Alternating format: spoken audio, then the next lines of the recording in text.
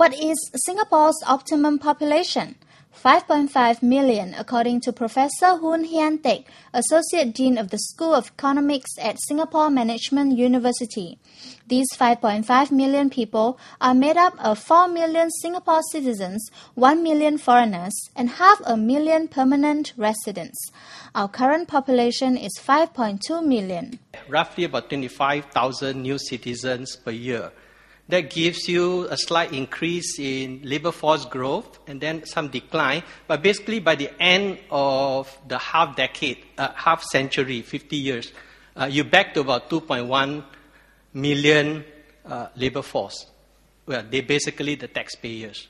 More people may mean greater pressure on resources, but it also means that there is a greater talent pool. People crowd into Manhattan. Why? Well, business district is there, the financial sector is there. You interact. And so people live with the crowd overcrowding because they have people to interact with their ideas.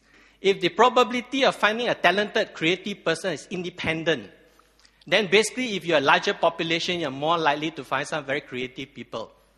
But Professor Hoon cautioned that a large population can lead to lower wages and living standards if there are not enough jobs and resources and the infrastructure can't meet the needs of the population.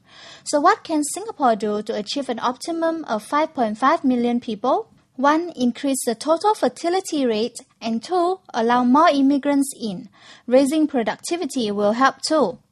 Productivity side, we are basically now no longer a technological follower. We are in the group of technological leaders. Innovation, entrepreneurship, launching new business ideas would have to be the central focus on the productivity side.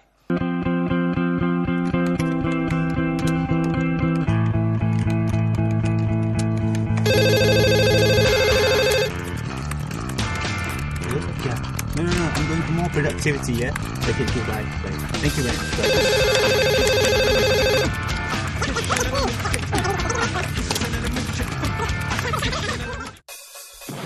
So busy, man. I can't take this anymore. I can't take this anymore. But of course, it's a careful balancing act. Up next, is allowing children to skip out on examinations a good way to encourage couples to have more kids? Razor TV finds out.